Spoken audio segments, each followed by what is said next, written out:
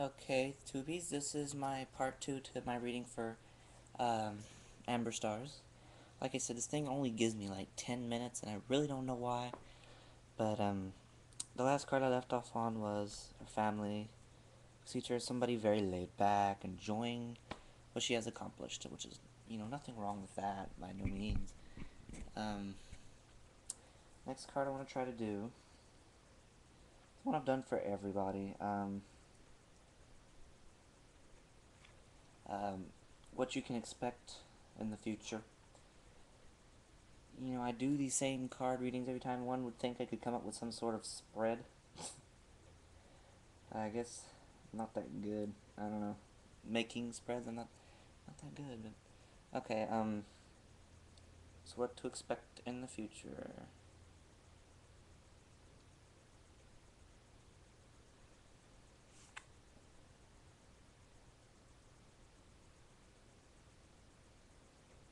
Okay. Alright. Card I drew was the Six of Wands. There you go. Okay, adjust the camera slightly. As you can see, they opened a... No. They opened a egg. They were arguing over, what would be inside. Apparently the one holding up the egg is happy because it's a dragon, so he was right. So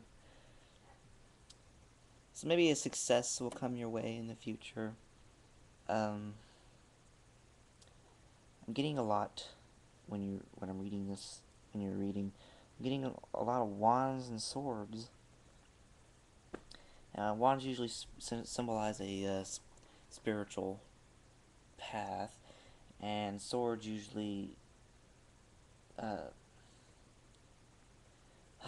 Sorry, lost my track here. Swords usually symbolize knowledge. There we go. That's what I'm looking for. Knowledge and thought, wisdom, the element of air. It's just something to keep on your mind. But back to this card. I'm getting from this card that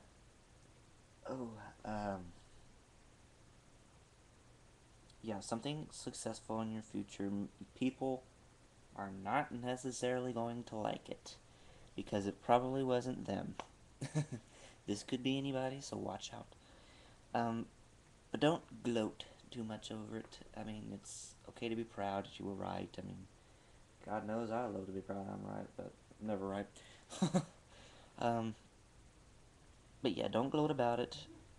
And that's basically what you can expect for your future. I hope this was accurate. I'm sorry I had to do 2 different videos. But, stupid camera, I don't know what to do with it.